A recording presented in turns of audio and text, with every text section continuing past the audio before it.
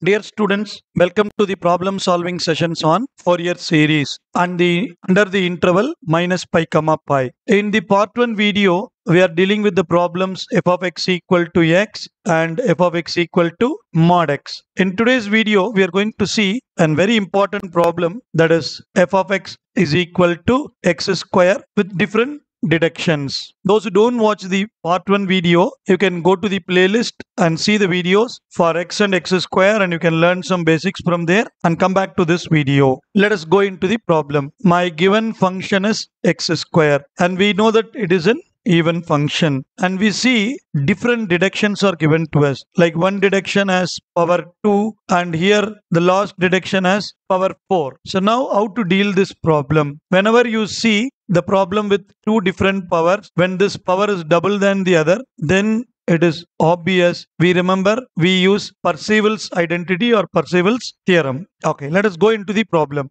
As usual, step 1, we have to write the limits. My limit here is minus pi to pi. So I will write the given function under the limit minus pi to pi. Step 2, when you write minus pi to pi, immediately you have to write the corresponding formula. That's why you see in my videos why I'm doing step by step. You should never do errors when you do like this. So step 1, if you write this limits, then step 2, you have to write the corresponding Fourier series formulae. Now the Fourier series formula is a0 by 2 summation n equal to 1 to infinity an cos nx plus summation n equal to 1 to infinity bn sin nx, and a0 is going to be 1 by pi minus pi to pi f of x dx. Similarly, an is going to be f of x cos nx dx and bn is going to be f of x sin nx dx. Once we write the formula, our step 3 is the very important property. We know this property. So minus pi to pi f of x dx will be 0 if my function is an odd function, or it will be twice 0 to pi if my function is an even function. Then step 4, we have to write the results. If the function is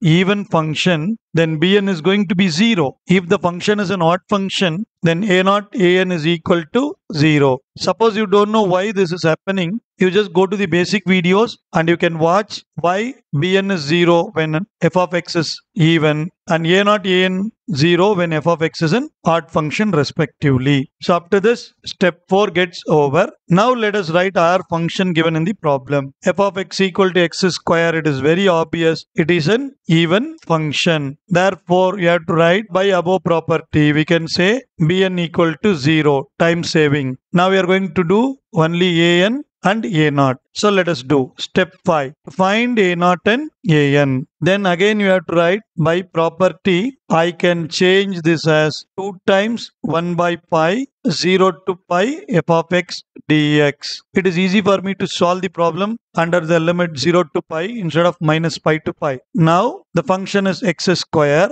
So integrating, I'll be getting x cube by 3 0 to pi. When you substitute the limit, pi get cancelled and my a0 will be 2 pi square by 3. And very important to me is a0 by 2. That is what I'm going to substitute in the final answer. Pi square by 3. So this is done. Next we have to find an. An is 1 by pi minus pi to pi f of x cos nx dx. As I said in the earlier video also, students, throughout the Fourier series, whatever the problem comes, either the limit minus pi to pi or 0 to 2 pi or general limit minus L to L, 0 to 2L, we are going to use this techniques and we always make the problem either 0 to L or 0 to pi. This will be very comfortable for us to solve because we have the third topic, half range Fourier, sine series and cosine series, where we are going to do the same. So if you have a practice here, then it is very much helpful for you people to crack half range in a simple way. Now by the property, I am going to write this as simply 2 by pi 0 to pi f of x cos nx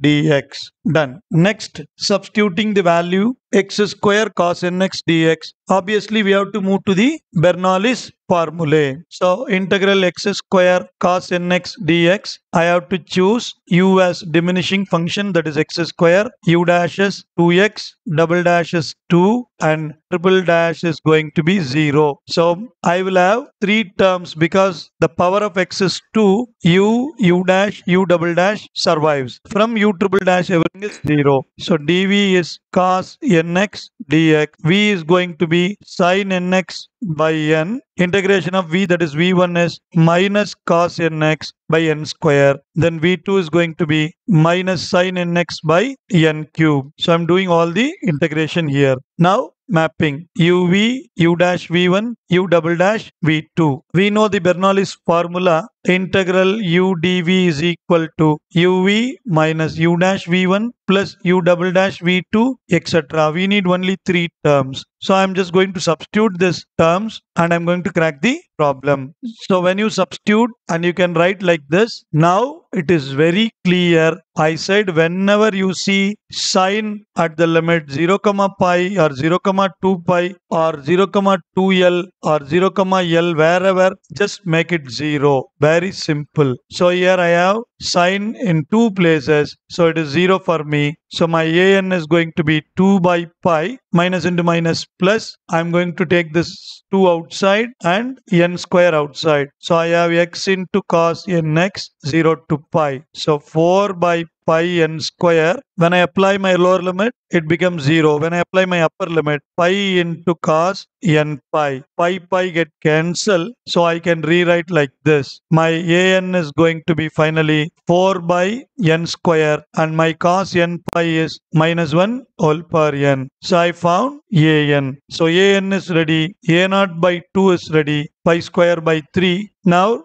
write your Fourier series. My f of x is going to be a0 by 2 summation n equal to 1 to infinity an cos nx. Bn is 0, that term is going to be 0. So substitute a0 value and an value and take this as equation 1. Now the problem gets over, but the deductions still exist. Let us do the deductions one by one. And you remember my interval is minus pi to pi. So if I take a point 0, it is a continuous point. Then if you take minus pi or pi, this is an open interval. So they are discontinuous points. So let us see which is suitable for me. I am going for deduction 2 first because that is very easy for me. You see here 1 minus 2 square, 1 by 1 minus 1 by 2 square plus 1 by 3 square, etc. So now I am going to take x equal to 0. This is going to be very simple. When I substitute here, what happened? Cos 0 become 1. So odd powers become negative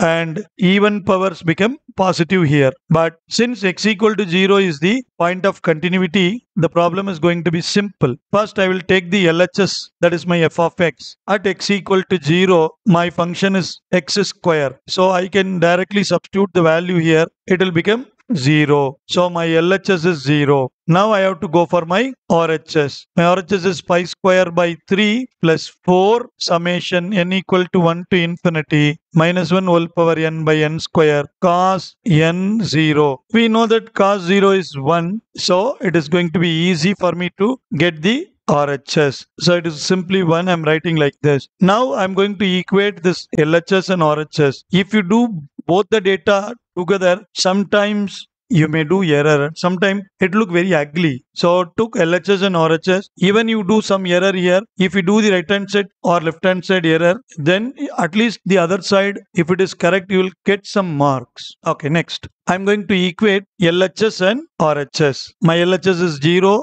and RHS is this. Now I'm bringing to the other side. So by expanding this, I'll be getting minus 1 by 1 square. So as I said, odd power is going to be minus 1, even power is going to be plus 1.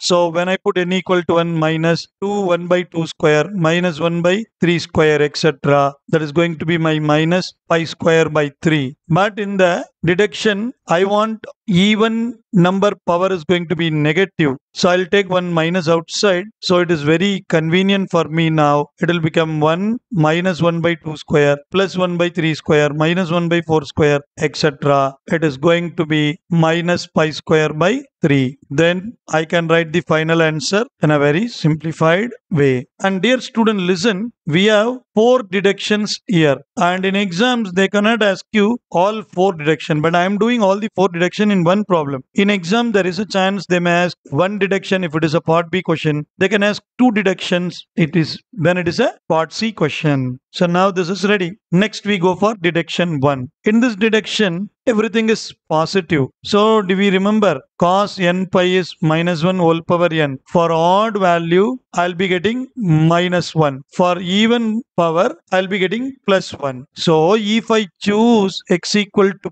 pi and substituting in 1, what will happen? We'll have minus 1 whole power n already there.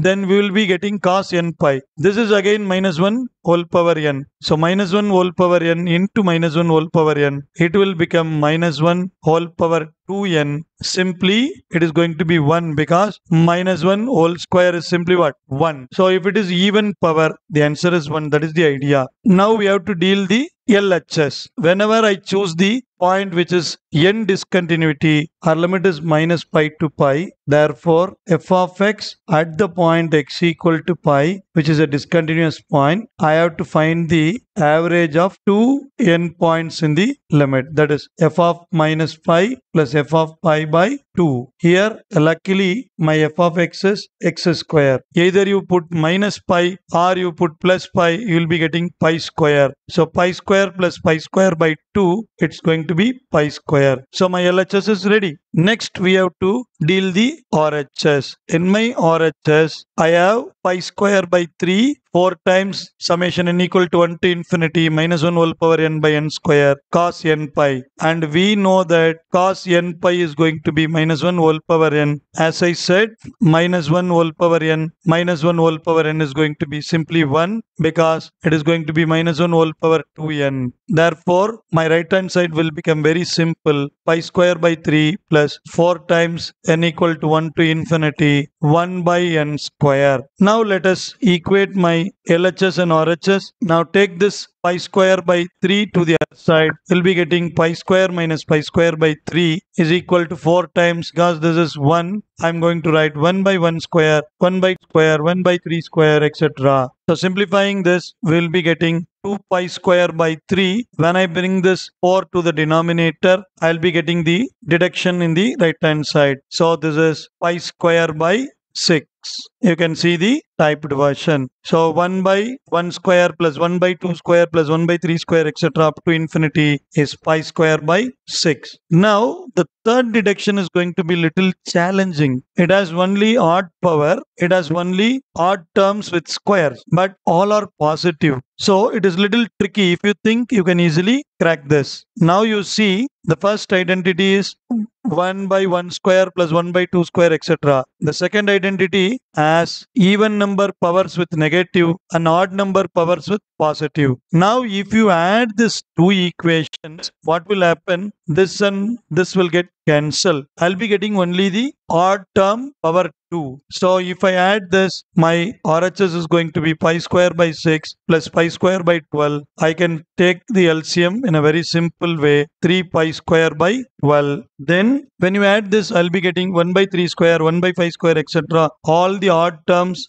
twice. So I'll take this 2 outside. So therefore, my final solution is going to be pi square by 8. So 1 by 1 square plus 1 by 3 square plus 1 by 5 square, etc. is equal to pi square divided by 8. And we come to the final deduction part. It has power 4. So now I cannot use my usual technique, substituting some values for the Fourier series, because in my Fourier series I have 1 by n square. Here the power is 4. So what can I do? Do you remember the classical Parsevals identity for Fourier series? This is the general formula when the limit is a to b, but our limit is minus pi to pi. So b minus a will be pi minus of minus pi, that is 2 pi. So 1 by 2 pi integral minus pi to pi f of x whole square dx. So I'm writing the formula in the typed version. Now it is crystal clear.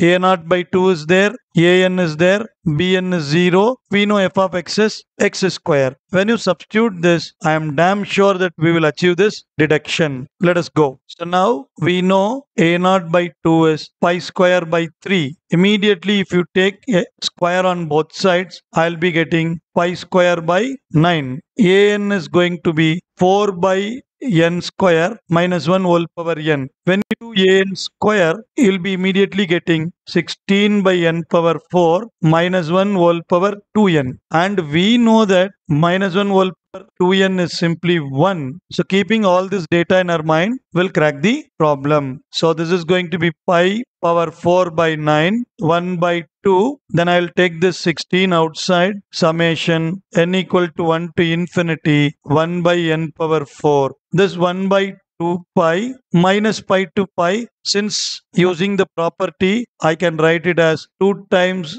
0 to pi x power 4 dx. Hope you understand, students. Now, simplifying this, we'll be getting pi power 4 by 9 plus 8. Summation n equal to 1 to infinity 1 by n power 4. Integration of x power 4 will give x power 5 by 5. Upper limit is pi and lower limit is 0. Now, when I try to simplify further, I can get the identity. So I am just keeping this term alone in the LHS and I am taking all the other terms to the RHS. I'll cancel this. I'll be getting pi power 4 by 5. So when I bring this to the right hand side and taking 8 to the denominator, I'll be getting like this. So use your calculator, students. You don't want to get error when you do LCM, and you can easily get the LCM. Simplifying this, I'll be getting pi power 4 by 90. Therefore, 1 by 1 power 4 plus 1 by 2 power 4, etc. The solution is pi power 4 by 90, hence proved. So as I said, this problem is very important. It contains 4 different identities, deductions. So when you solve the problem, they can ask any 2 and you can be easily crack with this techniques what we are using, properties, etc. Thank you, students. Subscribe our channel, share it to your friends. If you have any doubts, post your comments in the comment box, post your queries. We'll see you in the next video. Bye bye.